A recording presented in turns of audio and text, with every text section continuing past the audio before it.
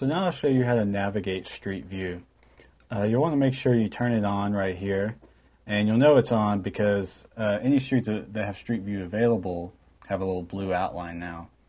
And how you go somewhere is you can just click and drag this little guy and place him down somewhere, and it brings up a Street View.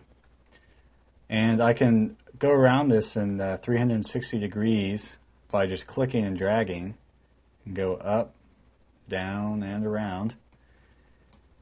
And you can zoom in up here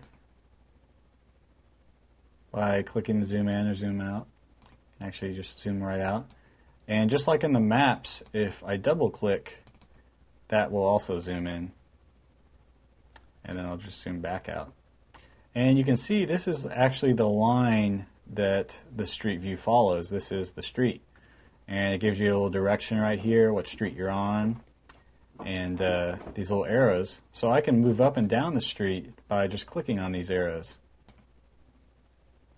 Another way to move up and down the street is hitting the up and down key on the keyboard, which actually makes things a lot easier. And while you're on the keyboard, if you hit the right and left arrows, you'll go around.